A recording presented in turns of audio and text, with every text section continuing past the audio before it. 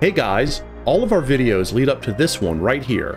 We're going to teach you the Game Design Document, or GDD, and why it's so important. Do you want to organize your game to the next level? If so, keep watching because class is in session.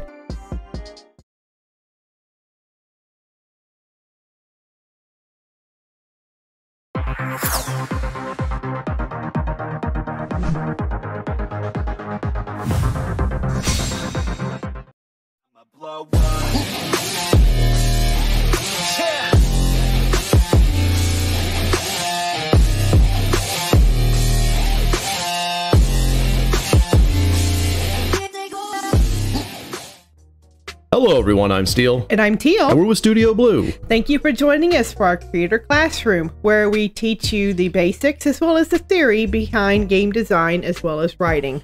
What is our topic tonight? Because this is one we've been building up to for a while. Yes, our topic is quite a weighty one. It's the Game Design Document. This is the most important thing you're going to have as a developer. That's right, and as usual, if you're watching us live, please give us a follow and consider subscribing. And if you're watching us on VOD, please smack that like button, ring that notification bell after clicking subscribe, then ring it again. Ring it again, with tender loving care. Give us a comment, let us know what you think. So the Game Design Document, let's say hello to everybody first. Hello, Gryphon, Rack, Nerwanda, and Burke. And everyone else who's lurking. Everyone else. Yeah, some people are, excuse me, as I hawk right into the stream, some people are watching Hawk Zombie, so people are watching two at once. Hello, humans. So we've talked about this time and time again, and this is probably the most important thing you're going to learn when it comes to the documentation and organizational part of your game development. That's right. We cannot overstate enough how important a good GDD is, even if you're going solo. This is a lot of talking, and it's a lot of slides. We're going to try to go as quickly as we can without going too fast. At the end of this Creator Classroom, we're going to have a very special announcement, which some of you all are absolutely going to love. Yep. So before we jump any further in, let's actually talk about what to expect tonight. Okay. So what are we going to do? Okay, so first thing, we're going to explain exactly what a GDD is and why you need it. We're then going to go over the most common categories that you're going to find in a GDD. And we're going to go in depth into each of those categories. Okay. This is a organization document. So we're going to show you how to build it and keep it organized. Right. One thing I do want to say as we go into this, a lot of times we're going to talk about linking things, because the way we believe the GDD, so the GDD being a single document for everything is in your game. However, we believe that you should be able to link to external sources. Right. Such as spreadsheets. Right. And I know I'm jumping around the bullet points here, so I want to get that part out of the way right now. A lot of people will say, hey, well, I don't need a GDD because I'm a solo developer, or I do all my work in a spreadsheet. Well, we don't want you to do your balancing you know, and your balance testing in the document. Do it in a spreadsheet and then link that spreadsheet to your document. Right. Same thing if you have like a directory full of assets. Don't put all your assets in the document. You're not doing this for a big company where you have to have, you know, tons and tons of concept art. But put your concept art in there. But if you have like a folder full of massive amounts of photos, videos, textures, just, you know, visual assets, audio assets, you can link. Yeah. So when we're going over this, imagine in your head, if it would be easier for you to link to an external library, it's okay. And as BG said, yes. Hyperlinks do go a long way. Yes. Yeah. So let's actually go down the bullet list. So first off, what is a GDD? Okay. So it's a single document for everything about your game. And we mean everything. I mean everything. All of it. We also refer to this as the Game Bible. Because, like, if you go back to television and movies, they'll call it the movie Bible or the show Bible. Yeah. You know, where it has all the information about the characters, the settings, everything. Games are exactly the same way. So what does it contain? Okay. So it's got everything in there, including your formulas. Yes. Yes. And that means you'll have separate spreadsheets. You can have spreadsheets or other kind of documents.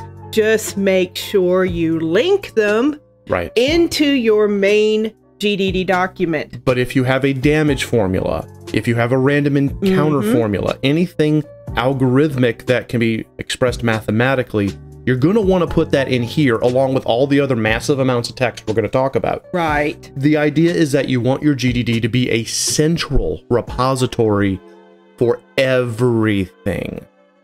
No, Burke, the hyperlinks are to external repositories. Right. Okay. You're not going to want to embed a big spreadsheet into your document. Right. You can have especially if you're using like Word or something that allows you to do links within your document, you could have like a main menu where you click on this section and it brings you to that section of that document.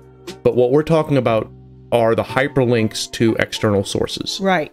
Okay. And it's a living document. So let's go forward. By the way, a living document means it's constantly changing over the course of the lifetime of your project. You're never going to stop making your GDD, ever. Right. All right, so that's what a GDD is, but do you need one? Yes, you do. Yes. You have got to have something to keep you organized. No exceptions. Okay, and I don't care if you're a solo, a team, a huge company. You have got to have a game design document. You really do. Even if it's a small game, then it's going to be a small document. Some of the games that we've worked on in the past have had our GDDs be upwards of 200 pages. Games like your Final Fantasy VII Remake probably have in the thousands of pages. Thousands of pages. No, you can't just throw things at a wall and hope it sticks. And Gryphon, we ourselves recommend it being Word, but if you're putting your information and not just cells in your GDD, then the spreadsheet can be that. However, as you'll see as we go on, a spreadsheet doesn't usually have the right ability to contain the information. But we'll see where it goes, and then we'll see how you feel at the end. Yeah. But even if you're solo, you have to have some central documentation. So do you need a fancy template? Because people sell these templates online. They do sell them online. I wouldn't buy one. No, you do not need a fancy template. No. Just use Word or Notepad, WordPad, okay? Yeah, we're actually going to put these slides, a link to these slides in the description of this video on YouTube. So you can just pull what we use. I mean, literally just use it. Please don't pay for this. Yeah. Okay. No. What the thing that matters inside your GDD is all the information about your game. Okay, that's the content that matters. Okay. Yes, you can have organizational applications. They can help, but your GDD itself needs to be a Word document. Yeah. Okay. Yep. Organization applications can help. So we personally, Teal and I, use a combination of Evernote and MS Word, but use anything that allows you to organize your thoughts. There's Artisy Draft, which you can get off of Steam when it's on sale. Right. You could use Scrivener technically. Anything, Scrivener, yeah. Anything that you can use to organize yourself is what you're going to want to use for your GDD, and you want to use the tool you're the best with. Yeah. Senior Wanda says, one of the first things I do when starting a new game is make a spreadsheet with formulas. Help with the balancing, right. But you want to go past that. You do. You all want to go past that. Trust me. In the end, it is a lot of work, but in the end, it is so much better. Yeah. All right, so let's just kind of jump into the most common categories. So what we're going to go through first is the 25 categories. We've broken it into 5 by 5. Yes, we have. We're going to briefly talk about them now, and then we're going to go further into depth as to what they mean. The important thing to note is you don't have to have every one of these, but you should have any that are relevant to your game. Correct. So if you see something here and you go, well, I'm not sure my game would have that, then you can question whether or not that's a category you want to use. But we would recommend considering every single one of these. And maybe you'll think of something that goes outside of this. The whole point of teaching an organization class is teaching the basics, the theory, and then you applying what you feel is best for your project. Right. And that's it in a nutshell. Yeah. So, without further ado, the most common categories, we'll just start with these 5. Yep. You need a title page. Which is an identifier. That's all that is. Yeah. An overview of your game. What is it? Just basically one paragraph overview. Then you need to write down the story, just the basic outline of your story. And we'll get into how detailed that is in a little bit. Right. Then the setting. where it's set, and then the characters. Right, which can be anything from your main and your antagonists to all the little people walking around. Yeah. It can go as in depth as you need it to go, and we want you to go in depth, as you'll see in the details. But first, number 2. All right, here are the next categories. Gameplay. Right, which is basically how the user interacts with your game. Okay. The gameplay loop. The gameplay loop. Right. And then the mechanics. That'd be things like your physics, you know, the operational parts behind the scenes. This is where your formulas would go. Exactly. You know? So if you have a damage formula or a random encounter formula or a ghost hunt formula, you would put them in the mechanics section. And then there's those game options. Everything the user has the ability to control, from like audio levels to screen color to font type, all of that would go under game options. You're going to write down what can change. What else is there? Saving and loading. How does that work? All right. Yeah, exactly. And then replay. Which is going to go everywhere from the replayability of your game to New Game Plus. We'll get to that in a second. Right. Continuing. Continuing with the common categories. Cheats. Yes, either intentional or paying homage to. Right. Easter eggs. Yep. Tutorial level, because you must have a tutorial level. Right, even if your tutorial is literally just the first couple of seconds of your game. That's fine. You do want to do some kind of teaching. Yeah. And then all the different game levels. That's so why these are all the game levels after you tutorial level. Right. So the reason we use the word repeated is you're going to repeat the section over and over. Many times. And then, of course, your UIs. Right. All of them. And again, if we're going kind of fast, this is the overview part. We're going to go really deep, We're going to do a deep dive, so don't worry. Moving on. All right. So then you want to have a section on your game engine. Yes, game engine. You want to have a section on your game programming. Right. Your AIs. Which we had an entire creator classroom on. We did. Game art and your game audio. Both of which we've talked about in depth. And hey, KV, welcome to the stream. Welcome to the stream. Yes, good to see you. And no, attendance does not affect your grade, just the final exam. Yeah. All right, last part. More categories. Okay, your technical specs. Okay. Your design plan. Now, design plan is not your production schedule. No, not at all. Okay. Design plan is different. Yeah. You have your installation and update plan. Which is a plan too. Then you have your proposed production schedule. Yep. And then your asset lists. Right, which again, asset lists are not posting all of your assets in the document. You're allowed to go to an external library. Yes, you are. But let's deeper dive because, well, not only the category's finished, and it's a lot, but I think we confused our slime. The slime is going to take a break right now because we just went through like 25 different categories. And now we're going to deep dive into those Let's do the deep dive. So here's our deep dive. Get ready because now we're going to be talking for a while. So. Yeah, BG, you're right. Asset list, handy for noting what you've already used. Put it in the credits. Absolutely. Absolutely. 100%. He did, Bert. Yeah, poor slime. If there's a final half to get pants on. All right, so for each one of these, we're going to go deeper in. We're going to be monitoring chat. So if you have a question about what we're talking about, feel free to ask. Please ask. We will be happy to address your questions. We'll even go back a slide. We will. We'll go back a slide.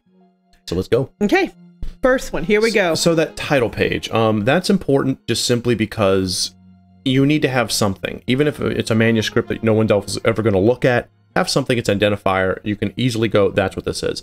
However, if you're going to have investors or teams, it's paramount. They must, because they need to be able to refer to it. Yes. And it's quick and easy. So what information do you put there? Okay, well, obviously you put the game name. Right.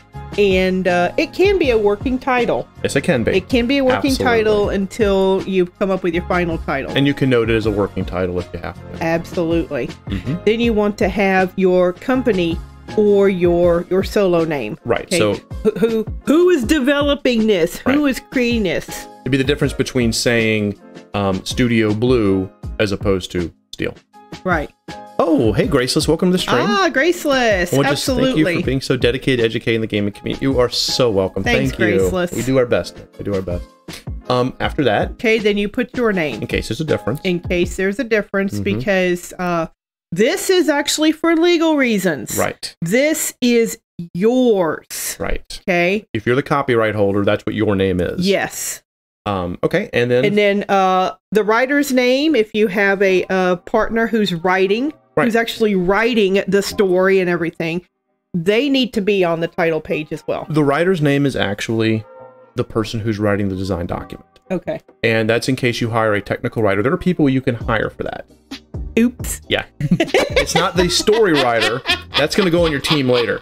The writer is the person who wrote the DDD. You can contract out services of technical writers to write your GDD.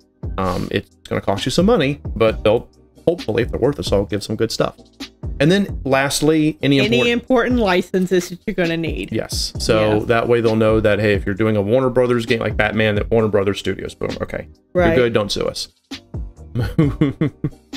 Right, it does. It's not 100% correct. It's not. We're all good. All right, let's move on. Okay. All right, here's the overview. Overview page. Overview. Okay, so let me go ahead and take this one because this is your high level, and this is where you start to, this is where you kind of get that 10,000 foot view of your game. Sounds good. Do it. Well, you want to have a high concept first, and that's 5 sentences or less. It's almost an elevator pitch. In fact, if you're going to attempt to pitch this to an exec or an investor, in your high concept, you'd also want to write your elevator pitch, which is a sentence or two. You know, this is where you want to talk about what makes your game unique, what separates your game from everyone else's, what the game is on its highest possible level, and why a person would want to play it. Then, yeah, yes, yeah, that's actually very true, Berkelios, and scary. But moving on to non-EA things. The summary is going to be about 5 paragraphs, and I say that just simply because you would have 1 paragraph as the opening action, 1 paragraph per act, that's assuming it's a 3-act game, and then 1 for closing. So this is still higher level. You're not getting into the nitty-gritty of the story yet. What you're getting into is a summary that if someone said, hey, I liked your pitch, go ahead and send me the summary of your game, you can just copy it right out of your GDD and send it to them in an email. Then you want to write down your genre and your target audience. You know, who are you targeting the game? Are you targeting, you know, fans of high fantasy? You know, are you targeting, you know, teenagers ages 12 to 17? Are you targeting older, you know, an older audience? Is it kids only? You have to write that down, as well as what the genre is. And I know genre gets a little murky nowadays. You know, like what's an RPG, what's an adventure game? Go with what your gut tells you. If you pitch this to someone else and they say, actually, this game is this and not this, you can always fix it later. Then you want to go with the look and feel. So the look and feel is how your game is actually going to look. What's that aesthetic? Is it going to look like a cartoon? You know, that toon shading that like Wind Waker had. Is it going to look hyper realistic like Heavy Rain? You know, or Beyond Two Souls or Detroit Become Human? Is it, you know, very anime stylized? You know, what's that look and feel? Does it feel like, you know, bright colors and rounded shapes? So you're playing a cartoony game. You know, is it jagged? Is it surreal and artistic with pastels and, you know, you're playing a bird flying through clouds, whatever. That's your look and feel. And again, this is high level. You don't have to go super in depth. Just, you know, give a paragraph or two that gives the reader an idea of what it is. Also, this will help you if you ever start to get off track. And then the external influences, which is going to be the same thing. It's going to help you if you get off track, or if someone's looking at your game, either joining in as a team or investing, you want external influences. So that external influences are other games that this is like, or properties, other IPs. And this is okay. It's all right if you say, hey, this is like a Telltale game. You know, that's all right for you to put that here, because this is where you want people to be able to connect what they're playing to something else. You know, if it's like Braid. No, we haven't. Oh, I did. I skipped game flow. Thank you, Noranda.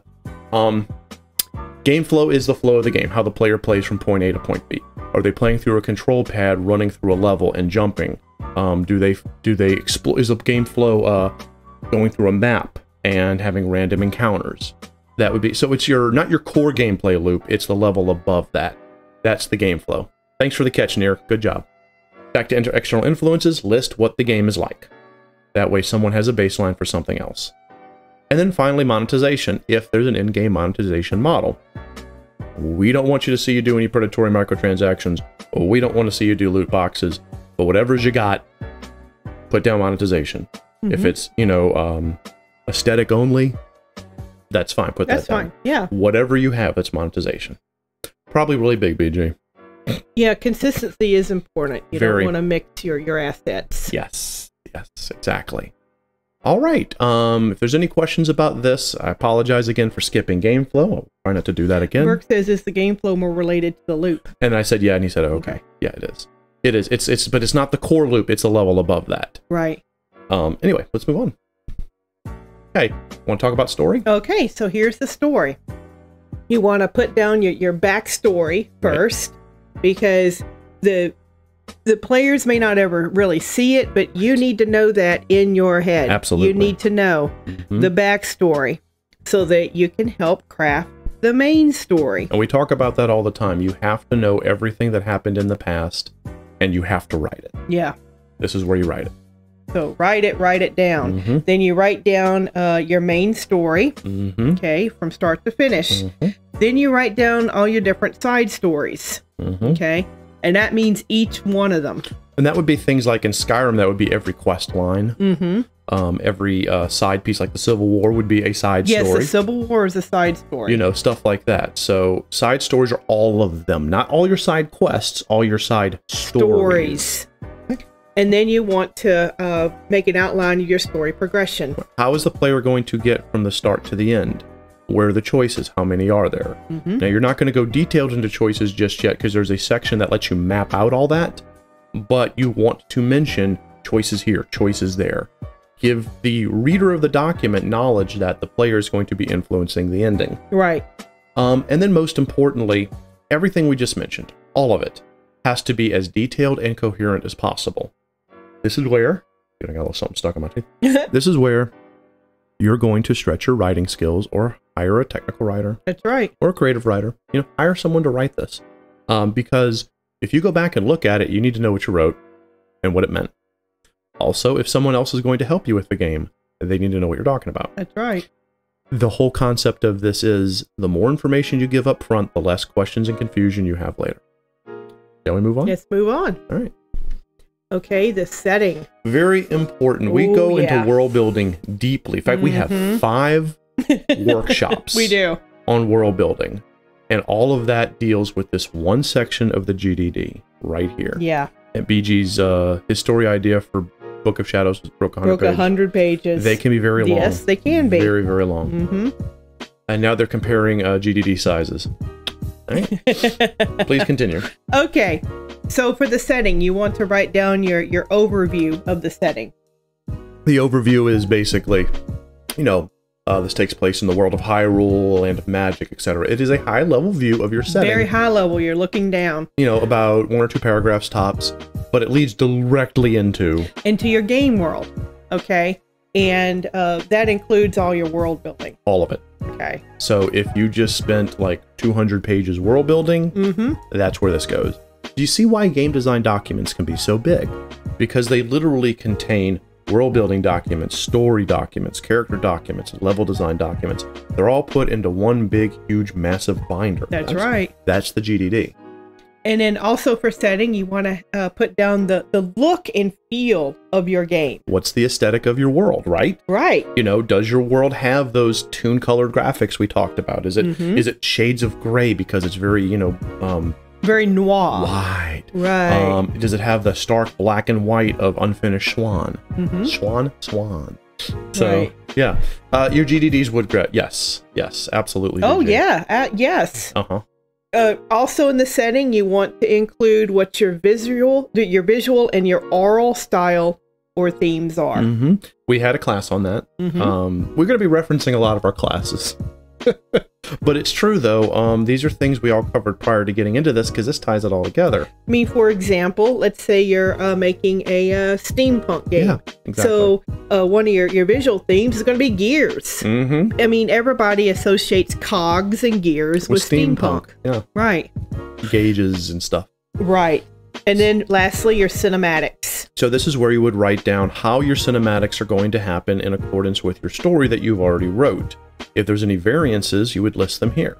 So if it's standard, you know, third-person camera during a cinematic, you know, with tight angles in this scene, loose angles in that scene, camera looking up for horror, camera looking down for romance, you know, just different kind of things. You write it all down as if you were casting a film. Now, you don't have to get down to the minutia of the camera movements, but you have to give a general tone for each of the cinematic moments in the game. Right. And you can link it back to your story. So that's where you would say, you know, these scenes, and you list them all have real tight shots with a slight camera angle, you know, a slight yaw to the camera, you know, or a roll to give it that sense of, you know, Alfred Hitchcock, you know, a lot of tight shots. Yeah. While these are, you know, wider, so it shows just the breadth of the earth, that kind of thing. Yeah. And then you want to list down what those scenes are and how they relate back to the story section. Moving on. Moving on. My thesis was in a triple. Oh, yeah. Cool. Oh, gosh, yeah. Cool. We're keeping up on chat, guys. Don't worry. Okay. Details. Characters. All right. This is where you're going to have all of your characters. All of them. Everybody. That includes NPCs. Do not skimp on any of them. And if you have generic named characters, just write that down too. We never recommend doing anything less than every character in your game. Yeah. Even if they're not named, and you just have, you know, townspeople of this town, like the townspeople of the town of Generica. Right. And here's all of their information, but you have them listed. And basically, you're gonna. I get really granular on this. Yes. So, if I'm going to have townspeople, I list how many townspeople I'm going to have. I'm going to have 8 townspeople in Generica. Exactly. And you want to do this for your main characters. And so then you have your main characters, your supporting characters, your antagonists, all your background characters, NPCs, shopkeepers. What we literally mean is every character in the game. It's anything that the player can interact with intelligently and have either a conversation with or kill. You even want your animals on here. Yeah. You know, just they're not going to be able to talk, but these are your animals. Animals are characters. Yes, they are. Okay, so now here, for each of these, they have to have a backstory, even if it's a line. You know, like this shopkeeper owns the item shop that is open from 8 a.m. to 5 p.m. Right. And that's his backstory. Personality: this shopkeeper is money hungry and doesn't care about his product quality. Right. Stuff like that. Appearance: what they look like. What they look like. Story connection: what do they connect to? Yeah. What part of the story do they connect to, if any? Relationships: how they relate to other characters, or do they have any friends, family? Will anyone mourn their death, or will their death not be mourned? Shall not be mourned. Yeah. What abilities do they have? Oh, what that's right. Powers? Yeah. What can they do to defend themselves, if anything? Or do they want to run away screaming with their hands over their head? Exactly. Where are they located? Where are they located? And the schedules, yes, BG, that is exactly if your character moves. So if there's either a dynamic time system, dynamic day and night, or anything like that. Or anything. You know, if your character does anything other than move along a track, you know, goes to the left, then goes up a little, then moves back down, then goes to the right. If they do literally anything other than that, yeah, you want to write down what their schedule is. You know, hey, from this time to this time, he's over here. From this time to this time, he's over there sandboxing. And from this time to this time, he's in bed. That kind of thing. Yes. You write down your schedules for everybody, because you will find real quick, if you schedule your NPCs and you don't record it, you are going to get conflicts. Yeah, and they are going to be hilariously bad. And Boo Boo Hotep, it's good to see you, man. Good to see you. We're gonna skip your intro this time because we're kind of knee deep in this, but it's always good to see you, my man. All right, so that's characters. Yes. Okay. Now, gameplay. You want to take this, Steel? Yeah, I will. So gameplay this is how the player interacts with the game. This is the gameplay loop and how it is affected and how it affects everything else. So the progression is going to be broken into sections. The game progression is how they get through each part. Each part of the game. Right. So let's take the first hour or so of Kingdom Hearts, the first one. You would go dive to heart, and you would break that into a section to describe what that is and how the player plays it. Then you would go with Destiny Islands Day 1, and you would say, you know, how they play Day 1 and what they learn. What is the game teaching them on Day 1 Destiny Islands? Right. Then you would describe the cutscene, and you would reference back to the cutscene in the story section, and then you would say Destiny Islands Day 2 and what they learned there. Then you would go to the next set of cutscenes. Then you would go to Night of Fate and what happens there and how that works. Now, you're not describing the levels. You're just describing how the player plays it. Yes. and then you get to like, you know, the hub and traverse town and you're done. So for every section in your game, and this is as they progress through the main story, the game itself, you got to have how they go through it. And then you want to tie that into the next section, which is objectives. So the objective for Dive to Heart is, you know, choose the sword, the wand, or the shield, then reject the wand, the sword, or the shield. Talk to Titus, Selfie, and Waka, determine your game speed, etc., etc., etc., etc., etc. And I can't believe I remembered all that. But that's your objectives, and you want to do that for every section. Yeah. And then you have your mission structure. Yes, which is how missions are structured. Missions are quests. And all the mission or a quest is ever, regardless of what the game calls it, is the moment-to-moment objective that pulls a character through the main narrative. Right. So a mission can be as simple as go into the house and find a way into the house. That's a mission. The next one would be find a way into the basement. Those are all missions. Yeah. And missions can have many missions inside of them, milestones. You can get as detailed and granular as you want, or as overviewed as whatever, you know, as broad as whatever helps you. So KV says, I just thought of a great way to practice making GDDs. Try making one for your favorite game. 100%. That is a great way to practice. Yes. Find your favorite game and start making the GDD. Two things are going to happen. One, you're going to get great practice in making a GDD. Second, you're going to realize the insane amount of work that goes into it. And hopefully, instead of scaring you off, it will prepare you for the organization needed to really create an organized game project. Right. By the way, don't do what I did with Book of Shadows. Once I added something to the game, I deleted it from the document. Oh no. Oh no, BG. Uh-oh. Yeah, never do that. Yeah. So the game design document is not a checklist. It is the living source of all documentation in your game. Yeah. BG learned. Okay. Okay. And then the puzzle same structure. thing. Yeah. Same thing. How are your puzzles structured? Are there puzzles? If so, how are they structured? And write down each one. Yep. So it's like if you have the front lock puzzle, the basement door puzzle, the lament configuration puzzle, write down how they're solved. And write down how they can be failed, if they can be failed, and what the consequence therein of. Yeah. Burke, number 3, you go insane. Yes. 100% Burke. And then balancing. So here's where we go to those famous spreadsheets everybody loves. Describe how the balancing works in your game. Is it auto-balanced by the player's level? Does it change based on the player's skill? Is it set no matter what? So that one area is always going to be level 20 as opposed to another area is going to always be level 5? You know, that's up to you. It's up to you. But after you put down that balancing and add those formulas, then link to your spreadsheets. Please. Don't try to post a spreadsheet inside of a GDD. You're going to drive yourself crazy. You don't like that. You do not want to embed a spreadsheet into a Word document. Have a hyperlink, please. Yeah. Moving on. Okay, let's move on to mechanics. Want me to take this one or you want this one? Why don't you take this one? All right. You love this part. So mechanics is how the game, it's how the game actually interacts with itself, what the game does. Physics and controls are the two big ones where you go into how the physics work. Is it all ragdoll physics? Is it all pre-planned animations? Does the game have any, does gravity take into effect? Does it have gravity or not? Can you shout a goat off of a mountain, or if you shout the goat, does it hit an invisible wall and slide down to the base of the mountain path? Over the edge, or right back onto the path? You choose, pick one. That's your physics. Physics would also be, you know, is it low gravity? Can you manipulate gravity? Physics would be water physics, how that works. How is it like underwater as opposed to above water? Does it slow down when it's raining or snowing? All those things, take that into account. Then the controls. How doth one control their character? Yeah. Does one's character move slower in certain environments, faster in others? Are there things such as conveyor belts that they can go on? All of that. Excuse me.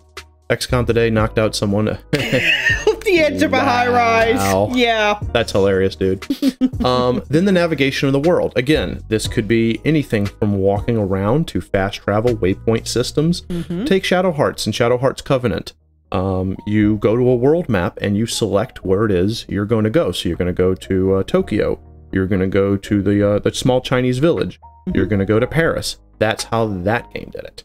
Then you have games like Breath of the Wild or Skyrim where you just walk everywhere. Just walk, or take a horse. Right. Or you have a horse and cart. Right. Or an airship. Maybe you have a fast travel system like in Skyrim and Fallout. Maybe you move through a more tightly functional map, you know, like Dragon Quest XI, waypoints aside, where you have to go through this area here to get to that area there, and there is no other way. Right. Are you on a boat, like in the Wind Waker? That's right. Wind Waker was all on a boat. Yeah, how does all that work? That's where navigation comes in. Then there's interactivity. What can you interact with, and how does it work? Do you have the ability to have, is every item going to have a description? If not, what items are described? Is it those red books in the bookcases? That's an interactivity element. Yes. Can you pick up a pot? Can you smash a pumpkin? Yes, I'm talking about DQ11. But that's all interactivity. Can you interact with NPCs, or is it Final Fantasy 13 where you only hear NPCs as you walk by them? That's all important. You got to know that. That's all important, yeah. Then the combat and challenge resolution. In other words, is combat and challenge, all those resolved through stats only? Do the players ever use quick time events? You know, is it all driven by choice like rock, scissors, paper? All of that. So everything from combat to any kind of challenge, even those outside of fighting, how are they resolved? Right. Is it all at the mercy of RNGesus, or is it RNG with some formulas and buffs? This is where you're going to make those decisions and write them down. And then lastly, your in-game economy. Very important, because which I love. You have to have something. And if you don't have any in-game economy, if you don't have that, then how do the players get things? Are the power-ups just available? Think Super Mario Brothers 3, for example. You have the Toad houses where you can get random items, or you can find things in punch blocks. That's true. I believe there's a Mario game out there where you can buy things with coins. I know you buy things with rupees. Yes, right. In Zelda. Is there a trading? Is it barter? Yeah. You know? Is it a barter system? Right, where I find a bone here and I can get a club there. I don't know why you trade a bone for a club, but here we are. Hey, here we are. Any more thoughts about economies? Yeah, just when you're developing your economy, you're also going to need a spreadsheet to balance it. There you go. Okay, because we've seen games where there wasn't proper balancing, and so you end up spending way too much coin for a low-level item. Yes. So in-game economy is actually really important to put down, because let's say you're not really good at it, but someone on your team is really good with economy. You're going to want to have your ideas and everything, your details written down, so that they can develop your economy. And as Burke said, if it's a larger world, is there an exchange rate? Exactly. Yes, there's that too. Is it a loot economy? Like Hawk's game, Sorbetta, you know, where it's basically the drops from the enemies or will give you money. Right. Maybe universal coinage or regions. Universal coinage, right. Yes, you know, do you have to exchange money as you go from area to area, and that changes the amount? These are all things to think about. Can you open up a savings account at a bank and get a whole bunch of money in return? So there it is. There it is. All right, next, game options. Game options, okay. So main menu options, list them out. All of them. All of them. Like, you know, main menu, continue, load game, settings, whatevers. Right. All your options that you want them to have on their main menu. And that includes the options menu too, wouldn't you? Yes, it does. It does include the options menu. And then your graphics and audio settings. That's right. You need to have a menu for that. Because you need to know what is it they control the volume of. Some games it's just sound effects, music, and voice. Others it's things like music, sound effects, combat effects, spell effects, footsteps. All of it. Voice. You know, voice your character, voice people talking to you, and voices off in the distance. There are games that allow you to control an ass ton of audio and graphical settings. That's right. Textures, shadows, anti-aliasing, etc., etc., all of it. You know, your window mode. Is it window mode or is it full screen? All of it. All those options need to be set down. Yeah, and gosh forbid you're creating a VR game, then you have to have comfort settings. You know, do you snap? You know, when you move, or is it a smooth movement? Do you teleport, or do you move? You know, normally by just pushing the thumb pad. You have to have those options in there. You have to write all that down. Your in-game options. Right. Okay. Such as I want more monsters or less monsters. Difficulty sliders. Difficulty sliders. Yeah. Exactly. You want to have your pause menu. Right. When the player presses the pause button, first, Does anything happen? Does anything happen? Does it just open up the in-game menu and the game doesn't pause? I'm looking at you, every MMO ever made. Does the game pause? Does the game pause and show a menu, or does it just say the word pause on the screen? You need to know all that. So yeah. Yeah. And then lastly, when can you change them? Right. When can what change? Can you only change the difficulty outside of battles? Can you change the difficulty on the fly? I'm looking at you, every Bethesda game ever made. Okay. Can you only change the difficulty at the very beginning? Right. You know, after games start, whatever you're stuck with, you're stuck with. Exactly. You need to put that down. All of it. Every last bit. Or look at every Souls-like except Seikyo, because you're always in danger. You're always in danger. Yeah. But yes, the whole point is you need to make these decisions, and that's why you put it in your GDD, so that later on you're not making a decision that contradicts yourself, or you've forgotten what you decided. You forgot what you decided. And you go, oh, or you look back and go, now that I've been working on the game for 5 months, I'm realizing that what I wrote in the GDD isn't working, so I'm going to change the GDD. Right. Because you want to change the GDD when your necessity to change the game happens, and you want to follow the GDD when that's necessary. Correct. Again, it's a living document meant for organization. All right, let's go into saving and loading. Saving and loading, loading and saving. So yeah, let me go ahead and just go through this one real quick. Yeah, let's go through this. Because this is not that hard. This is, so how does loading from the main menu work? Is it on a rotating save or not? You know, saving or loading from within the game. How do you do that? Is it all automatic? You know, Dragon's Dogma pisses me off because Dragon's Dogma overwrites your save file every time you do anything. And if you drop a manual save, it just overwrites that one save. But how does that work? Bethesda games literally let you save or load anytime. You could save right before you fall off a cliff or get killed and die. Yeah. You can load a game right before you fall off a cliff or get killed and die. Some games don't give you that level of freedom. Dragon Quest XI, you have to go to the statue or church. Or church. Auto-saving and quick saving. Quick saving is a functionality that's a little newer in the industry, and by newer, I mean within the past couple of decades. Us from the 80s will tell you that didn't happen, where you basically would do a state save right then and there. Yeah. They generally aren't as stable as full saves because of the way scripts work. However, that depends on the game and the engine. For example, quick saving in a CD Projekt Red's Cyberpunk 2077 technically should be pretty safe. Yes. I say technically because the game has bugs. Quick saving in Skyrim and Fallout 4 is actually a good way to corrupt the save file because it doesn't auto-start all of your scripts unless you start up a hard save. Correct. So there's a difference. Auto-saving is a full save automatically. Yeah, like a lot of games use it when you enter a new area. Or go to sleep. They just boop, boop, auto-save. Or when you go to sleep. Or when a certain cinematic ends. Yeah. They'll auto-save. And yes, save anywhere and everywhere is very handy, but is that the kind of game you're creating? Yeah. Everyone's going to be a little different as to whether they have a save point, save areas, or save everywhere. Then we go to save management, and that is how many slots. For example, with the Bethesda games we like to talk about, you have as many as you can drop save files, and you just take up hard drive space. Dragon Quest XI has a finite number. Dragon's Dogma had two. Your autosave and your manual save. And never the twain shall meet. That's right. So, yeah. See, I gotta have save management. How that works, gotta write that down. And then is there a cloud backup? Steam games pretty much back up automatically on the cloud.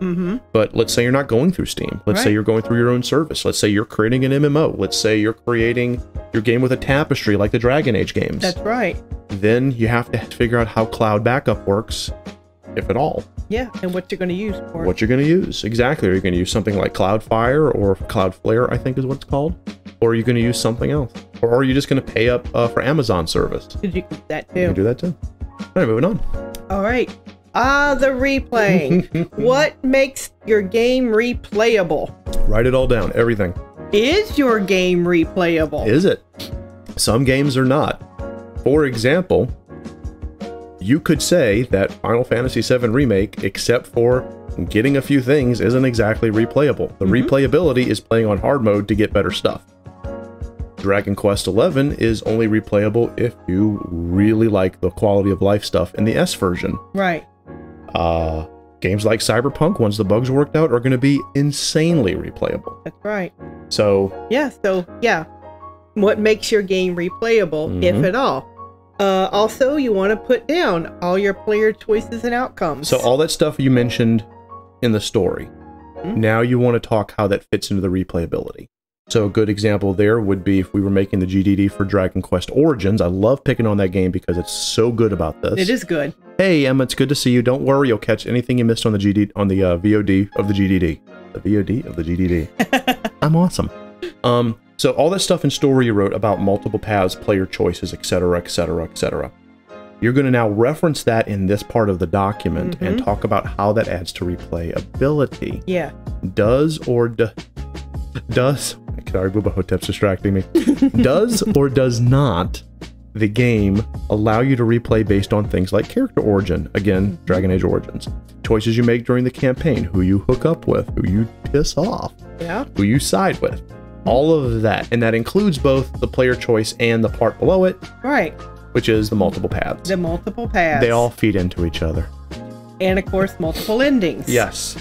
And if having multiple endings does make your game replayable, write it down. Give as much detail. My game is replayable because I have 5 different endings. Right.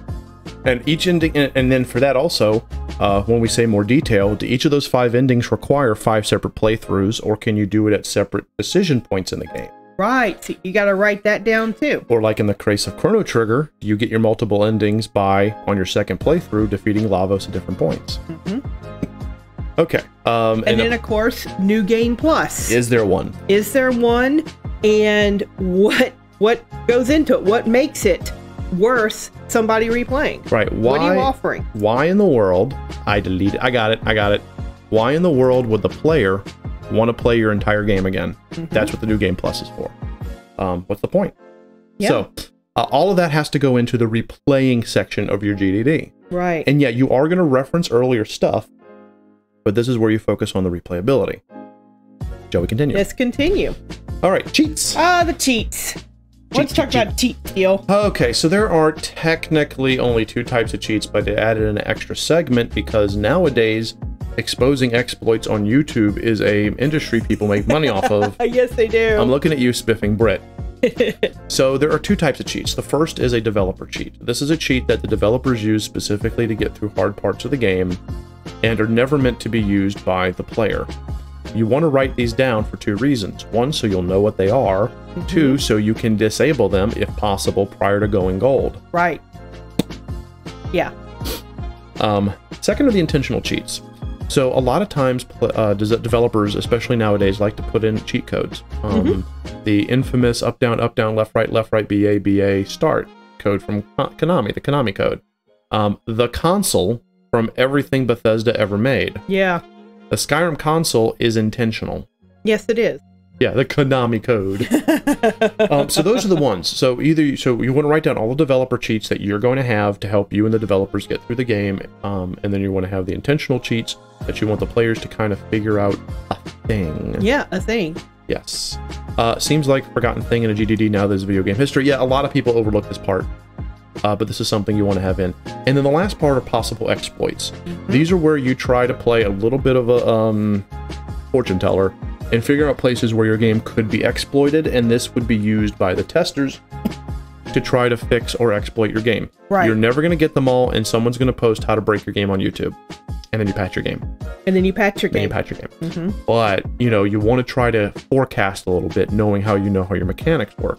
Saying, hey, my mechanics are pretty solid. However, my critical hit system is in such a way that if someone is able to buff the value of a weapon's crit chance over 25, I'm just throwing out a number here, every hit will be a critical hit. So yeah, you do want to list out all your possible exploits so that later on, all your bug testers can go through it. 100%. And yes, I'm totally having Yorkshire tea later in honor of the spiff. Yeah. All right, here we go. All right, Easter eggs. Yum, yum, yum, yum, yum. Hey, quick bit of trivia. Anyone remember the first Easter egg in recorded video game history? 10, 9, 8, 7, 6, 5, 4, 3, 2, 1. It was Adventure. The Atari 2600 had the first recorded. Yes, Graceless got it. Graceless got it. Yes, by Warren Robinson. Yes. The man, the myth, the legend. That's right. Yeah, giving credit to the developer. But however, since that, Easter eggs have become a thing. Yeah, they are. And Easter eggs can be up to and including now homages to other games. Yes. So you're going to put Easter eggs in your games. Don't pretend that you're not. No one's buying that lie. So for this section, list out all the Easter eggs that you're going to put in your game. Yep. And along with it, how to find them. How do you find them? Just do it. Because again, two reasons. One, so you can remember where to put them in. And two, there's nothing wrong with releasing a tweet 3 months after your game has been out. With, hey, here's something I heard, blah, blah, blah. And, oh, it regenerates interest in your game. You got to understand, guys, leaking at the right time is marketing. Yeah, it is. My bugs are Easter eggs. Wow. And then Nintendo comes a crawling because they don't leave. Like, yeah. That's true. Yeah. Okay. So, okay. You go moving on? Okay, ready to move? I think so, yeah. Easter eggs are pretty self-explanatory. So I have a certain magical camera and ghost hunting if I make one. Yeah, pretty much. You could. Pretty much. Hey, when you make Sayaka 3D, have that camera be able to take pictures, and whenever it takes a picture, Sayaka is wearing a cute dress instead of angry ghost dress. There we go. There we go. All right, now let's get to the tutorial level. We list the tutorial level first because it's usually a more watered down version of your full levels. If that's not the case, skip this and have your tutorial level use what's on the next slide. Please go, Teal. Okay, so on a typical tutorial level, you first of all want to have your synopsis. What is a level? What is your level? Yeah. What's it about? Then you want to have your intro. Which is those first couple of seconds. Yes. Yeah. Then a physical description of the level. And you want to get as detailed as possible, especially if someone else is designing it. Yes. That includes the inclusion of maps, guys. You can't get away from those. Maps. Yeah. Level flow. Which is how the level progresses from start to finish. Right. Your critical paths. Which is very important. Because you have to have that path that we talked about this a million times. We've talked about this many times. In fact, the last two creator classrooms, which were on 2D and 3D, were specifically mentioning the critical path. And then lastly, all your challenges and solutions in your tutorial level. These are the things that you are trying to teach the player. Right, all the way back. So, I mean, this could be anything from a combat situation to avoiding combat, like in a stealth mission, to solving a puzzle. A challenge is anything that's going to act as an obstacle between the player and their goal.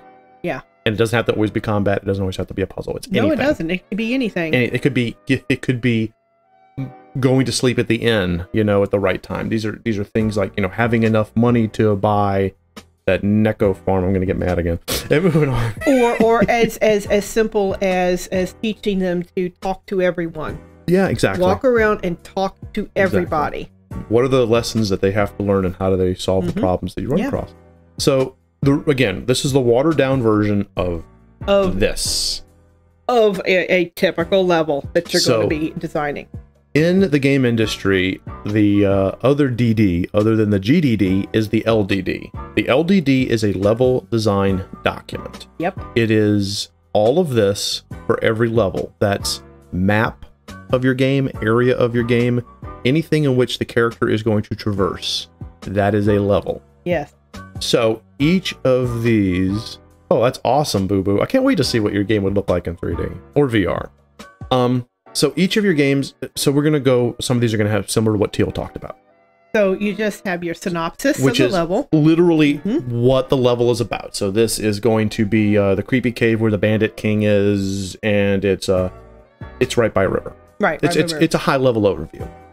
Then your introduction to the level. Which is what the player will see in the first few seconds. So the player emerges or enters into the cave and is in a tight space going straight down into a cavern. That's just so that they'll know how it works. And this is introducing the level itself. Then you have your physical description of the level. And this is where you have to get detailed. We didn't talk about it as much on the tutorial side, but on every LDD ever, you have to get very descriptive. Talk about the moss in the trees, the slime on the walls, Talk about the light, the puddles on the floor, the drip, drip, drip. The light sources. Are they from torches? Are they from sunlight coming through, you know, holes in the ceiling? Are they coming through glowing fungi? All of that you have to write in a physical description and more. And this is where you would put concept art, if necessary, because not only do you have to have something to reference later when you're making the level, if you ever hand off a level to someone else and you don't have good descriptions and you don't have that LDD filled out, you're not going to get what you want, and it's either going to cause a problem between you and your designer, or you're going to get something other than what you want for your game. Yep. The more description and more words you put into the LDD, the level design sections of your GDD, the better. The better. Same thing with the objectives. Objectives. What do they have to accomplish? That's all that is. The level flow. How do they move along? Are they on a boat? Are they on their feet? Are they walking? Are they flying? Flying? You know, all of that. And then the critical path, which is how they have to get through point A to point B, as well as all the optional paths, which we talk about all the time as being those things that, well, will lead you anywhere. Yeah. So treasures. To treasures, or to optional monsters, or to a piece of lore. Right. Points of interest. Points of interest. That nice little, I love that one area in Dragon Quest XI where Teal just walked and it was a cliff and it didn't do anything. Except it showed a beautiful view of Erdrea. It showed a beautiful view of Erdrea. And that was the reward for taking that optional path. So anytime you have an optional path, what is the reward? Even if it's just a nice view or conversation between two characters. Or conversation between two characters. Hey, doesn't this remind you of the glade we had our first picnic in? Why, yes, it does, honey. I'm really glad I could come with you. That kind of thing. Exactly. That's a reward. So quick question from Burke. As for level designers, are these tightly related to mapping, and how would you handle it in 3D maps? For example, screenshots or an overview. Okay. I'll answer, and then Teal, if you have anything you want to add on as the level designer. Yeah. So yes, this does relate to mapping. If you can include a map or a sketch, do so. Screenshots, concept art also can be put on here. You want to give as much pre-prep in your LDD portion, in this portion right here, as you possibly can. Teal, anything to add to that? I think you pretty much succinctly answered the question. Yeah. You do include mapping in level design, but there's so much more in there than just your map. Right. Would you say that it's a bad idea to fall on, hey, I just put a map of my level, I'm done in the description area, or this whole part? No, that's not doing enough work. What you need to do is, you can include your maps, but also everything else that goes into that level. Yeah. Everything else. Yeah. The people, the monsters, the environments, the lighting. Gosh, what else? Everything. Everything. The puzzles, the challenges. So literally at a certain point, the rewards. You're going to be writing a lot. Even in the level documentation part, it's not enough to just slap a concept picture and a map.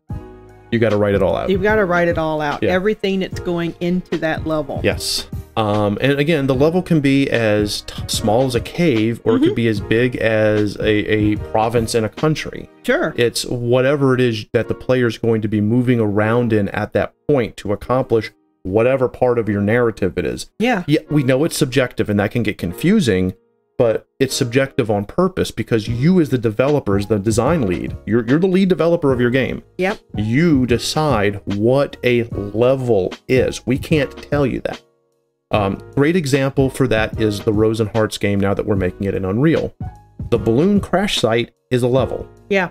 As is Twinkle Twee's tree. That's a level. Those are 2 levels. However, the rest of the Black Forest in which the girls can get into combat is one level. It's one level. So you have a big forest dungeon is a level, but then 2 separate parts are other tinier maps. And those are smaller self-included levels. So that's what we mean by that. Yep. Where are we at? Objectives, level flow, critical path, optional path. Important. Okay, important challenges and solutions. Yeah, that's anything that's stopping them to get along the important anything challenge. Stopping you on the critical path. Thank you, Teal. And trivial is anything else. Right. It's not anything. It doesn't have to be optional. It's literally any challenge not on the critical path Yeah. is considered trivial. That doesn't mean they're actually trivial. It could be a life or death situation, but we're talking about trivial in terms of the level flow. It's trivial if it's not the critical path. Right. Just do you need to do it? Right. Yes or no? Right. Can the player skip that challenge and still complete the map? If so, it's trivial. It's trivial. And then the level conclusion. How can the level end?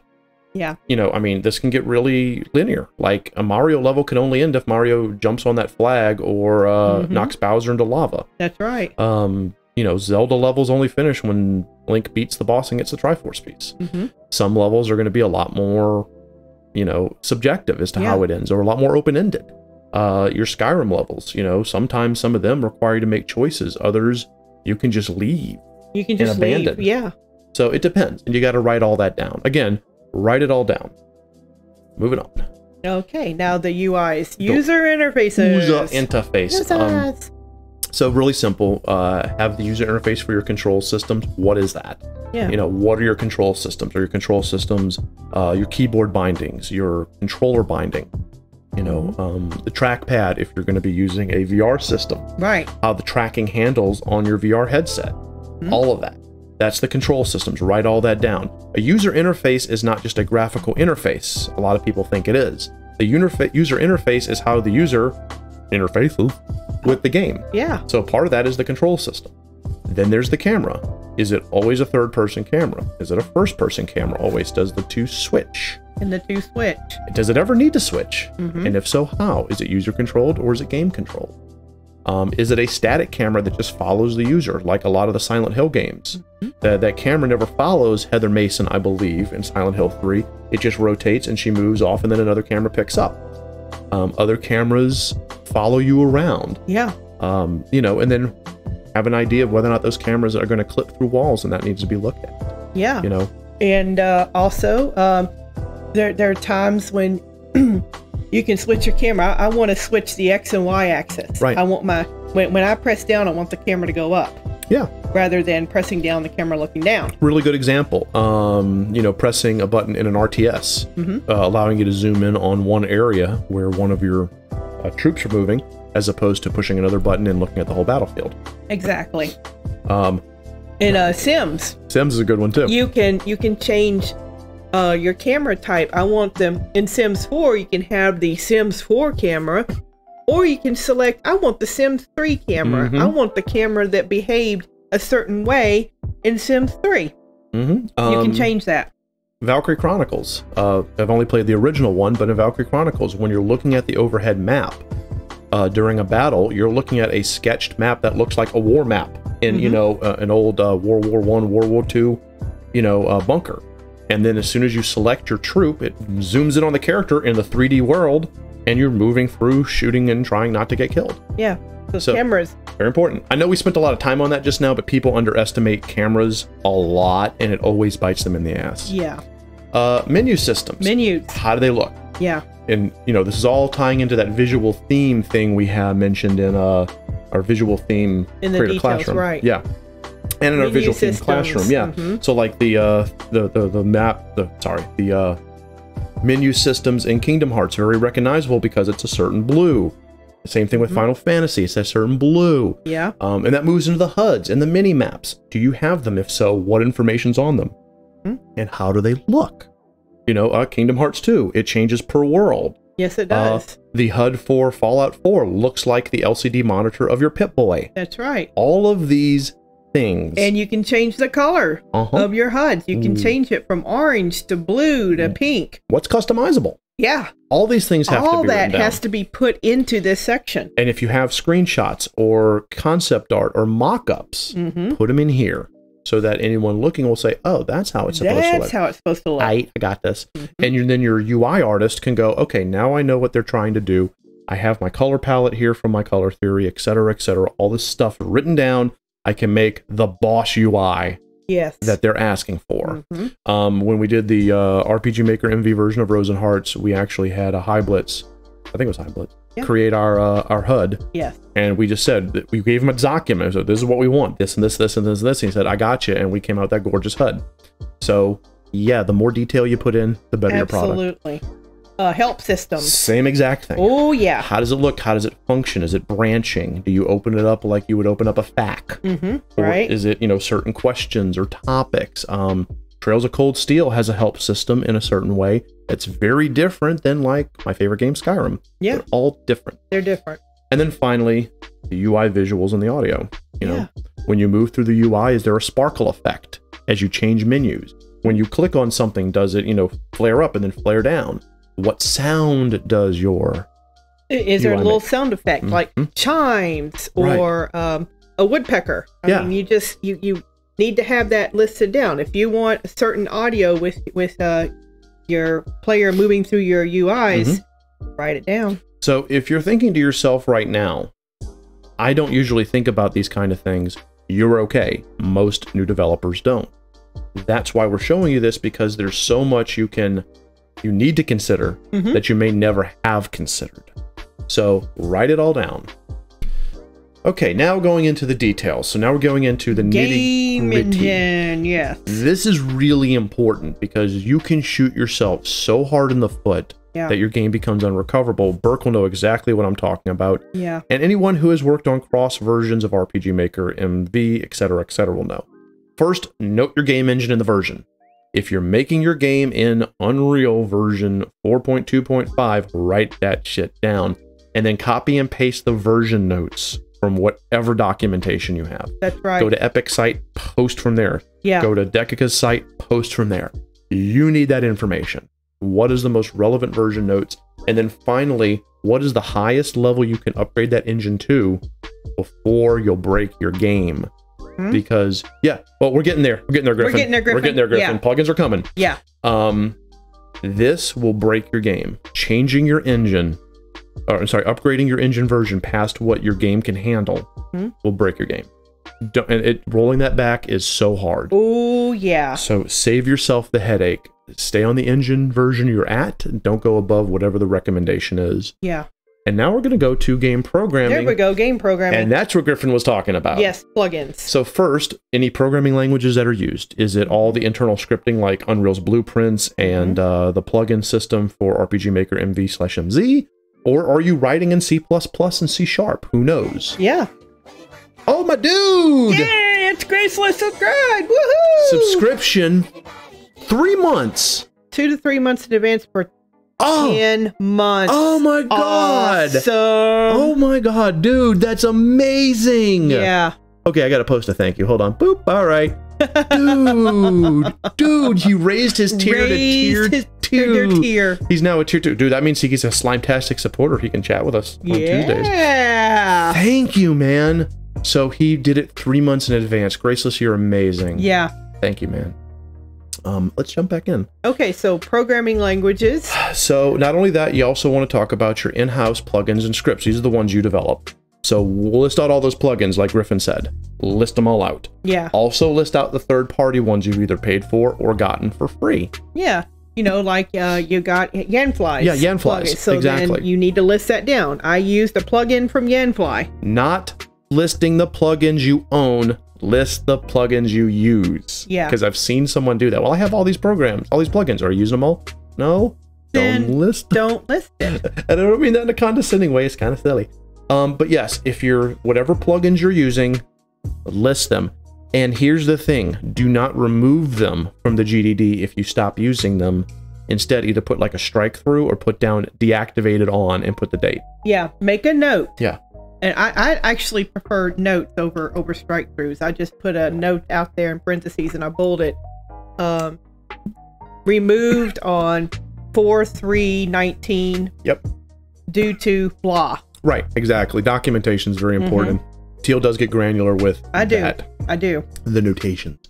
And then a version list and upgradability for everything. So you're using Yanfly's Combat Core version. And can you upgrade it at all without breaking your project? Yeah. There you go. Need to know. That way, if it's easier to roll back plugins and scripts than it is to roll back the game engine. The engine. A little more forgiving. Yeah. So now we move on.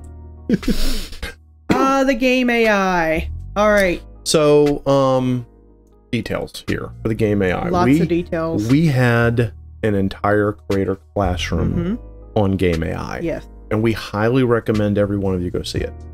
If you're going to be doing any AI programming outside of stuff from plugins. Yeah. In fact, we actually recommend you watch it anyway because people keep thinking that AI is one thing and it's not, it's another.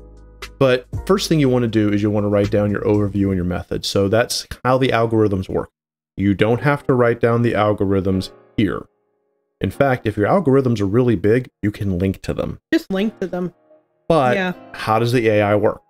And then after you write that overview and the methodology being used, write down what the friendly AI does, the neutral AI, and the hostile AIs out of combat and in combat. What do they do? How is targeting decided? What changes states? Again, you don't have to write down your algorithms, but write down your, and every single programmer is going to know what I'm talking about, your pseudocode. Yeah. You can write down your pseudocode here. If this, then that. And, you know, be as detailed as you feel you need to be. Obviously, you're going to have some level of documentation, or you're going to have your algorithms written out or your code written out. Yeah. You can link back to that if you have it like on GitHub or on your computer. But make sure you write down exactly how that AI works. Now, what I don't have listed on here, and I'm kind of slapping myself on the hand because we mentioned it in the old creator classroom. Write down any non-character AI, like environmental AI, lighting AI, sound AI, because all of that, as we go over in our classroom, is AI. Yes, what both Burke and Rack are saying, logic instead of the code, exactly. The pseudocode is the logic. And state maps, yes, are those, what's it called, finite state maps? Yes, the SFMs. Those are also good. All of that here. And then you can link it to the actual code later on if you have a repository. So good stuff. Let's move on. The game art. Game art. Okay. This is where you're going to put down all the details of your visual. You want to put down your art style. Okay, such as, is it cartoony? Is it hyper realistic? Is it, let's say it's Art Deco, or it's 1930s cartoon style? You need to put that style down. And Teal, would you say that this right here is the section to put in the color palette chosen through color theory? Yes, it is. So the first section. Yes, you want to put down your color palette. Okay. Complementary colors, etc. Yes. Okay. You refer to our color theory creator classroom on that. Because that leads you to your visual themes. Right. Okay, based on your art style, your color selection, that sort of thing, that's how you're going to form your visual themes, and you write all that down. And then that leads you to the concept art. You're going to want to have a concept artist. You need to write everything down that you want so your concept artist can actually draw it out. Or link it to your libraries if your concept artist already has. So it's a little kind of a dance between description and linking libraries, right? Right, it is. Then you want to put down as much detail as you can on your environment. Same thing, yeah. It's concept art, environments. This is all how the art is going to look. So, you know, the environments are all drab, you know, the swampy areas, like if you're describing the swamps of southern Louisiana, you know, willow trees with an oversaturation of water and, you know, tight waterways that can only be moved on shallow boats because the ground of the bayou is not that far from the water surface. You would write all that in and then link to any additional libraries, visual libraries, pictures. Right. And then characters. How do your characters physically look? And the clothing, what kind of clothing they wear. If there's changes of clothing, then what is each outfit? Like, you have to write all that down, because down the line, either you or somebody else is going to have to design this. Is it a dynamic clothing, like it changes as you change equipment? Or is it static clothing or costume changes? Like JRPGs love to do. Exactly. And characters is not just people. Right. It's also animals and monsters. Basically anything that moves on its own volition that's alive, a character. And then the objects that you're non-living sprites. Yeah, trees, Trees, flowers, clouds, swords, rocks, sword chucks, all of it. And then any miscellaneous art. What can you think of a miscellaneous? Weather patterns. Weather patterns. That's a good example. Yeah. It really plugs it into environment. I'm on the spot there, but I mean, if it doesn't fit any of those other places, then put miscellaneous. Then just put it miscellaneous. Yeah. But this is the place that you're putting all your visual stuff for this game. The game art itself, and as Teal was saying, descriptions and/or links to libraries. Yeah. So I'm going to address with both I'm going to address Bubba Hotep as a cute statement, but let's talk about Graceless's for a second. Graceless asks about recommended programs or apps. We use primarily for Rosenhearts, Evernote, and MS Word. You can use Archeia Draft, which is a great GDD maker. Yeah. We actually own it. We just, guilty confession time, we haven't used it as much as we should. But Archeia Draft is a good one. Scrivener is good if you're going to do things more on the writing side, like a script. Yeah. In fact, use Scrivener for your game script. Just use Scrivener for your game script. So those are the ones. But we use Evernote because we can sync it between the two of us, and Word because we're old school. Yeah. But okay, and then Bubba Hotep, costume changes for Naomi and Sayaka. Yes, do it. Change your characters' costumes. We have costume changes for Naomi and Victoria and Rosenhearts. Yeah. As the girls either going out to a nice place, they're going to dress in more formal dresses. If they're visiting someone, they're going to wear more day dresses. If they're going out in a place where they can get hurt, they're going to wear their combat clothes. So yeah, do it. Do Naomi and Sayaka. In fact, have it be that they're unlocked during the course of the game and people can play it in subsequent playthroughs. Unlockables are awesome. Right. And Burke says, I just posted some location concept art from Vivida's contest, SB chat. Awesome. Thank you. Thank you, Burke. Absolutely. That's awesome. Let's move on. Okay, now we go from visual to audio. So please don't forget the sound. Exactly the same treatment. Let me go ahead and take this one. Yeah, go ahead and take that one. So what is the aural theme? It's like the visual theme, except it's, audio. So, if your visual theme for, let's pick one of my favorite games. Let's pick Persona 5. The visual theme for Persona 5 is very noir. It has that comic book, hard contrast, black, white, red coloring with some yellow and other things thrown in for accents. The aural theme fits that. It feels like a noir style, thief thing. It just feels noir. And even down to the slight bluesiness of the battle music, Last Surprise. Yeah. It just has this feel and this sound to it, and you know what you're looking at and hearing. So you want that for both your game, visually and aurally. Write it down.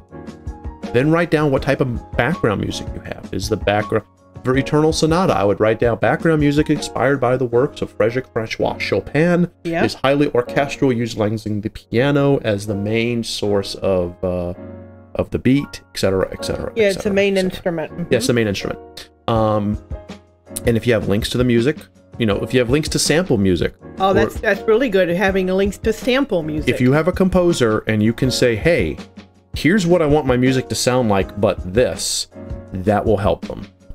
There's gonna be so much guitar in your game. Environmental audio, list that too. For the cypress woods, for the bayou down in southern Louisiana, you can hear the sound of crickets and cicadas. You can hear the kind of the flow of water. Yeah. The floop of catfish as they go flooping by. The buzz of mosquitoes. The occasional from a moccasin. It's next. And then sound effects, list all those. Same thing with the menu sounds. If it's a sound that can be made in the game, list it. And if you have a library link to it, link to it. And that is the same thing with menu sounds and voice acting. Yeah. Now we're going to get to the script in a second, but for voice acting, you want to list each character that has vocal lines and how their voice should sound. If you already have a voice actor assigned to that role, list it there. Yes. Time for Foley, cutting cabbage, yes. So for example, for the Rosenhearts, we have how we want Victoria and Naomi's voices to sound. If and when we put a VA to those roles, we'll write down the name as well. Right. So think about that. Normal Japanese horror and have the part unlockable big glasses. That'd be adorbs. Do it. Yes. Yeah, like Burke said, always a yes. Okay, can we move on to? Okay. All right. The technical specs. Technical specs. This is often also overlooked, both on a GDD and a general testing level by new devs. And then you have problems with Phasmophobia, and it's really not very well optimized levels for like free builds. Yeah. But you can fix that. First, write down what your target hardware is. If you don't know what that is, if you don't know what target hardware you should be aiming at, figure it out. Look at other games. Google games that are similar to the ones you're making and see what the recommended hardware is for those. It's probably around the same thing. If you're using an engine that requires at least X number of CPU and graphics cards, you know because you're using that engine, you have to have at least that hardware. If you're going to go with ray tracing, you need an RTX card to turn on that feature, etc., etc. Right. So then the next thing you want to do, and again, cannot overstate this enough, is you want to FPS test on your systems. About the time you get to the late beta, but definitely before you go gold, you want to start FPS testing. And you want to do it on multiple systems, which means you find testers who have different types of systems. And you can test it on everything from a laptop to a rig like what Studio Blue has. You need to see what the range is and what the FPS is under normal and high load situations for your game. Yeah. And yes, even if you're using a 2D engine like RPG Maker, you have to do this because we've run into that problem. Yeah. Maybe one of your scripts conflicts with the engine. Maybe one of your scripts conflicts with a certain type of CPU. You're not going to know until you test. Test, test, test. And if you don't have the equipment, find someone who does and is willing to do it either for free or for a low cost. All you need is about an hour's worth of data. That's all you need. And then lastly, are any external libraries needed? I can't tell you how many times I've been annoyed at having to install another runtime of Visual C++, and I didn't know about it in advance. So if you need any external libraries, put a notice in your game, put it in your GDD, then put it on the release note so people will know, hey, this requires you to download this version of .NET, this version of Visual C, etc., etc., etc. etc. All right, so now we're getting near the end. You want to talk about the design plan, or you want me to go over that one? Okay. You got it, or you want me to do it? I can do it, okay. And you can just throw out commentary as needed. As Steels often want to do. This is going to get you organized on the workflow. Yes. You want to list out all your team members. Every last one. And their roles. Do not leave a single person out. You are the lead designer. That's what you are. As a solo developer, you are the lead designer. It used to be called the game designer, but they've changed that nowadays. They have changed that, yeah. But you are the lead designer or lead developer. If you're in a massive team, you'll be called a creative director. But you're the lead designer. And then, as I said, everybody gets listed out and what they do. And that includes your bug testers. Even if they've done only one thing. Everybody. Then, this is your production phase. This is your workflow from your proof of concept all the way to gold. You have to that your phases. Right. So what is your proof of concept phase? Yep. What is your vertical slice phase? What is your early alpha? What is your alpha? What is your beta? What is your late beta? All of it. What is your, if you do silver, which I mean silver is just late beta. What is your gold? And what is it from gold to release? Yeah. You know, that kind of thing. Then you want to put in there your testing milestones. Okay. So why don't you talk a little bit about testing milestones? The testing milestones are when you're testing from late beta to gold, what you have to achieve and check off. So it would be like, testing milestone would be no critical crashes. Testing milestone, no FPS below 30 drops. Testing milestone would be no broken quests, etc., etc. Right. That's a testing milestone. And that's so your QA department or QA helpers, or one QA person who said they would help you and is regretting it, will know where to go. Yeah. And what to do, what to shoot for. And then when we say minimum for release, what is the minimum amount right of game, right, and so bugs, to speak, bugs, yeah, whole 9 yards, that is okay for releasing? Yeah, in other words, we won't release the game until the game is crash proof, no quests are broken, and the game won't drop below 30 FPS. Right. But everything else we can fix after post. We fix it in post. We can fix it in post. Fix it after release. Now, do not be lazy here. This is where it gets abused by a lot of AAA companies. Bethesda. Or like Burke said, CD Projekt Red and Cyberpunk. Yes, correct, fix. Correct. Yes, test, correct, fix. So don't use your minimum for release as an excuse to not do the work. Thank you. Ever. And then if you're going to have an early access plan, write it down. How early is early access? And how's the release? How is it going to be released? Who gets it? So that's an important thing, because early access, thank you Valve, has become a major freaking thing. And you can generate income on your game before it's finished via early access. But if you want to be taken seriously, if you don't want to be seen as vaporware, and if you don't want to piss everyone off, including Studio Blue, have a freaking plan. People will understand that your game is in early access if they see a plan for completion and release. Exactly. So have that plan written down. I am going to release my game, my 5-chapter game, in 1 chapters a piece. And I'm not going to create new content until each chapter is as bug-free as it can be. And then show how that's going to work. Silly question. Shoot. Okay, 60 FPS if it's 3D, 30 FPS if it's 2D. And I only say that because you can't really tell really high FPS 2D games, but if there's any 3D graphics at all, even if it's a fake 2D, 60 FPS. Right. 100%. And then as part of your design plan, you want to put in your marketing milestones. Because as I've said before in our project manager workshop, you do not want to start your marketing too soon. Never. Oh, no. Oh my gosh. The vaporware so many is people real. have made mistakes with starting their marketing before they've even gotten out of alpha. There you go. And you need to have a realistic bunch of milestones starting from beta. And that needs to be put down in your design plan so that you can follow that as closely as you can. Because the best time is, as Teal said, beta. Mid to late beta, and definitely most of your marketing is going to go from gold to release. Yes, it is. That is where 90% of your marketing is going to be. And you want to put that down, what type of marketing, how you're going to market, who's going to market, and when they're going to do it. And pretty much everything Burke just wrote. Yeah, Duke Nukem, FF15, FF16, Anthem, Mass Effect Andromeda. Yes. Don't market too quick. Please don't. Please don't. Okay, the install and upgrade. I'll talk about this because... Please talk about it. This is often also overlooked. Yes, you can slap your game on Steam and not worry about it, but you still have to have the game installed. You still have to have the right files there. Hey, if your RPG Maker game is going to go on Steam and you have a single file missing, Steam isn't going to know that. Steam is just going to install a game that's going to break as soon as the player hits the play button. Yeah. So take that into mind. What are the installation methods? And if so, how do they work? What can break? Is there external install software? There used to be an actual install software you could buy. Like I think Install Shield was one of them. Install Shield was one. Yeah, I remember that. Use, nowadays, it's just make it a zip file or use a site's install software, but you may still have to use something like that. And you two need to behave. Burke and Booba Hotep about to get spankings.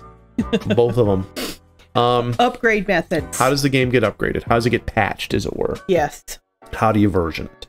Is it versioned automatically? Is it versioned through like the Windows Store? The creator of Immortal Sins, Ace of Aces, is amazing at his use of, I think, .NET to create a auto updater through the Windows Store. That's right. For his RPG Maker game.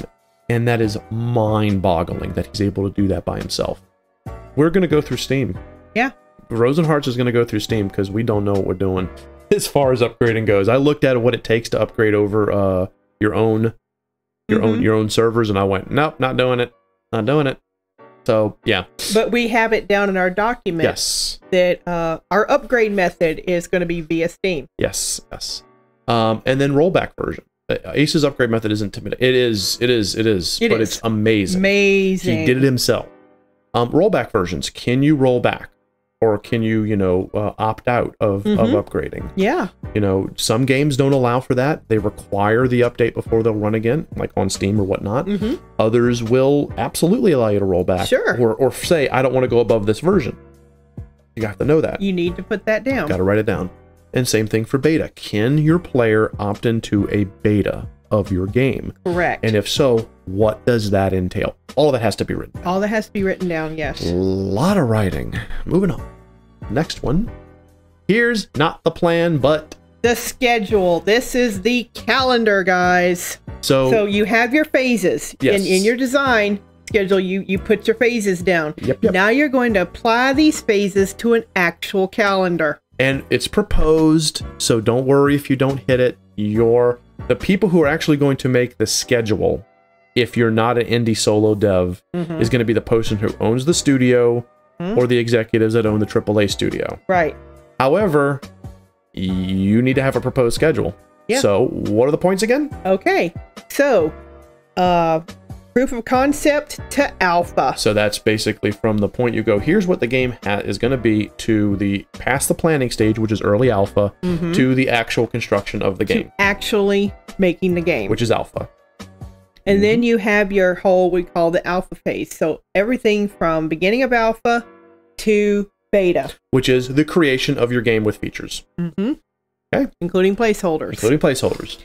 And then the next phase is beta to gold. Now notice we have beta, which includes late beta. So beta is putting in those placeholders, refining those features, and then late beta is the testing phase. That's right. To gold, which is, boom, this is the gold release. This is what we're going to use. I shouldn't say release, the gold version. This is the gold version. This is our finished product right here. Mark it, go. But it's not over, because you still have that final month or so between gold and release. CD Projekt Red, take a note from this. So instead of developers take note, CD Projekt Red take note.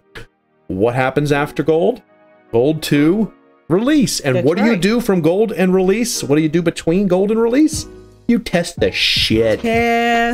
Test it, break it, put it back together, find as many bugs as you can while the marketing team is marketing and showcasing you at E3 with Keanu Reeves. This is your last chance to fix your game. This is it, because the next part is the release, and once you release and you go to post-release, if you are a good game developer, all you're doing is fixing bugs that are found that you didn't know about, and upgrading the game to be more playable and better.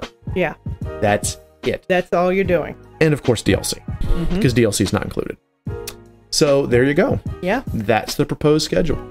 And then finally, and this is the last slide on this part, the asset list. Asset list. So this is a list. This is where you list everything. This is your comprehensive list of every single asset that you have used, that you will use in your game. So somebody mentioned earlier, I always put down the assets that I use for my game, including the designer of it, like, you know, am I using Olivia's plugin? Am I using Visuatella's asset pack 1? Am I using the free DLC from Degacut? All this goes here. All that goes here. Everything. This is your documentation. Yeah, all of it. Art and animation, sound and UI, special effects, code and plugins. List every single thing. Yeah, if you can link to Dropbox, please do so. Please do so. Yeah. And then lastly, this is where you either link to or print out your full VA scripts. We mentioned it earlier. Yes, we did. Here it actually is. Full VA scripts. All of it. Yeah. Because your voice actors need to have lines. And please if you're not good at writing out what you want your characters to say, just get a writer. Get a writer to do it. Because have an editor review it. As we've seen from watching Saberspark's videos, having badly written out dialogue in a game is bad enough. Having badly written out and spoken dialogue, that's the kiss of death. Yeah, you'll end up on a Jim Sterling video. Yeah. So all of that goes here under asset list. Exactly. So you're writing a lot of stuff. It's a lot. It really is. We're done, and the slime is tuckered out, because I think we overdid it for him. I think so. But if anyone has any questions, because this is a lot. This is, as we said, your very, very comprehensive design document. Everything goes in this document. Everything about your game. I should be able to walk into Booba Hotep's house. Yes. Grab up his GDD. Read it and know exactly what kind of game, how it runs, everything about his game. So, everything. So you hear that, Booba Hotep? That's what's happening. That's what's happening. If it's not in your game design document, then it shouldn't be in your game. Which means that if you have to have it in your game, Put it in your GDD. Thank you. Remember, it's not exclusive. You don't automatically exclude something because it's not in the GDD. You add it to the GDD. You add it to the GDD. As we said, it is a living document. Whatever is put into that game is put into your GDD. So one thing you have to consider too is, oh my God, do I have to open up a document and write all this before I start working on my game? No. No, you add it in while you get through the proof of concept and early alpha phase. Yes. So while you're doing all of this, you're writing the beginning of it. And then when you're in the alpha phase and you're creating, you're adding to it. And you keep adding to it. And you never really stop until your game is gold or release, or sometimes even post-release. Because you may be adding your DLC in. Yeah. Over and over again. And Gryphon's absolutely true. Learn to touch type. If you're hunting and pecking, it's going to suck. You're going to take a much longer time than if you touch type. Yeah, absolutely. Touch type. But yeah, that's, and if you haven't looked at our project management workshop, take a look at that. That's going to keep you on track time-wise. There's a reason why for this VOD we're going to include every relevant major creator classroom we've ever done. Yeah. Because this ties in everything together. This is the glue for a developer. Yeah, it is. So any other questions? Because Burke's question should be self-evident. This is Teal. She gets anywhere she wants to go. She kicks down doors for those pots and pumpkins. I do. But yeah, any questions from the audience? If not, we will end on an amazing announcement. And then if Hawk is still streaming, we'll raid him. But we don't want you to go anywhere just yet. So if you have any questions, ask them. Otherwise, we have an announcement that especially our older fans will love. Right. Yeah, let's ask. So let's have a minute or two for questions. I'm telling, and you know, if you can't think of a question now, that's okay. Hit us up in comments. Hit us up on a Discord. All of it, 100%. We are here for you guys. Yeah, we really are. We love you guys so much. We're not the only ones on our Discord that know about GDDs and can construct them. So post your questions on there. There's a lot of folks out there who've done this, and they'll be happy to give you tips and tricks. No, we don't, but I'm going to post these slides, and what I'll probably do is just make like a Google Doc and just list it out as a template KV, because we don't really do templates. We believe that you should instead work with what you feel is right. But if you want this in a list with sections and sub-lists and stuff, there's no reason why we can't do that. That's fine, yeah. That's like 15 minutes of work, and if it helps you guys out, 100%. I'd give you 30 or 40 without even blinking. Yeah. Yeah, exactly. And a template could be a good starting point for you. Again, I just want to reiterate, please do not go online and buy a template from somebody. That's just, you're throwing your money away. Don't do it. Holy shit. Thank you for the gifted subs, Graceless. Wow. Graceless has gifted Booba Hotep, Fancy Mustelid, KV, Zimc, and Ventus. And I got an emote, which I'll click right here. Wow. I know, we're going to be getting some Willy Wonka going on right now. Goodness gracious. Happy New Year from Graceless. I'm serious, man. This is like Christmas, New Year all over again. Yeah. God, that is awesome, guys. Waiting until the end, so interrupt. Awesome. Awesome. Damn. Oh, that's awesome. This is great. See, we love you guys, and we never ask for a lick of money, but the fact that you guys do this just fills our hearts with joy. Thank you for helping. Yeah. Because it does help. It does. As you can see, our next thing that's going on is we're... Oh, God, my brain's exploding. We have these... We have our mics right now set up on little stands that come with the Yetis, and sometimes we actually hit the table. Yeah, we do. That. So we're going to be getting those little arms next. That's the next upgrade to the studio. Yes, it is. And then we can position the mics a lot better so that our sound comes out much better than just having the mic sitting here and I actually have to lean forward or lean back. Yeah, exactly.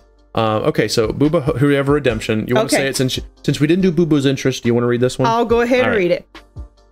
Booba Hotep will make Sayaka in the Unreal Engine and will start working on it in 2021. We're holding you to it. Yes. And Burke just wants to have the vertical slice ready to be torn apart on cue. Yeah, second quarter. All right. Since we don't have any other questions coming, I'm going to go ahead and make the announcement. We have a big announcement for you guys. So we always are looking for ways that we can help you guys out and be a part of the community and outreach. And we have looked at the creator classrooms and we feel this is a good place to put a pin on the classrooms for a moment. Right. For now. We will continue to teach. Don't worry, that's not going anywhere. But back in the day, we had a wonderful thing that we had to stop due to editing time. And starting in 2021, in about February, February, we're bringing back our podcast DLC not included. That's right. So taking the place of the Creator Classroom for now will be our podcast, which will be live. Yes. And in the podcast, we are going to talk about a variety of topics. And we're going to go and just talk about game development and different ways that, you know, game development can be tackled. And since we're now really know a lot of people in the community, we're going to start having guests. Yes, we will. We'll have guests, live guests, and we will make it so that it's... Yep, it'd be about an hour long. Yeah, about an hour long. And we'll be pushing to iTunes and other places as well. So originally, DLC not included, there was about 8 of them. And we had to stop because it was like literally 6 hours, 4 to 6 hours for me to edit. Since we're doing it live, we're a lot better impromptu extemporaneous. Thank you. We're a lot better at that than we've ever been. So we now feel that we can do it without having to do heavy editing. And since they're an hour long, they'll be bite-sized. So they'll go on YouTube, but they're also going to go on all of those podcast sites. Yes. So you can download them on your phone and listen to them. And we feel at this point, that's going to be better than the structured classrooms for now. For now. And then we can figure out another way to actually send those classrooms out to you guys. Whether it be YouTube, Udemy, it doesn't matter. We'll figure out how to do that later for the more structured approaches. But you guys loved DLC not included. You all were It was very popular. Very much. A lot of people expressed their sadness and regret when we had to stop doing them. Right. So we have found a way to pick them back up again. And it's basically going to be what I call a coffee talk for an hour. Yeah. You know? So our AMA is the adult beverages, and the podcast is going to be... coffee. So we're looking forward to, in February of 2021, the return of DLC not included, the Studio Blue podcast. I think this is a good point to call it. This is a good point to call it. And we have so much slime support. We love you guys so very, very much. There has never been a moment that Teal and I have never enjoyed doing this. We love you guys. Yeah, we have a lot of fun doing this. This will be our final Studio Blue stream for the year. Yes. We will pick up this Friday, which is the first when we're going to have our AMA. And it'll be our New Year's AMA. We'll have a Degica stream tomorrow night, and we hope you guys have a wonderful New Year. So we love you too, guys. And if you like what you saw, leave the smack down the like button below, subscribe to our channel, consider supporting us on Patreon, connect with us on Facebook, Twitter, Discord, and we'll see you in the next video. See you next time.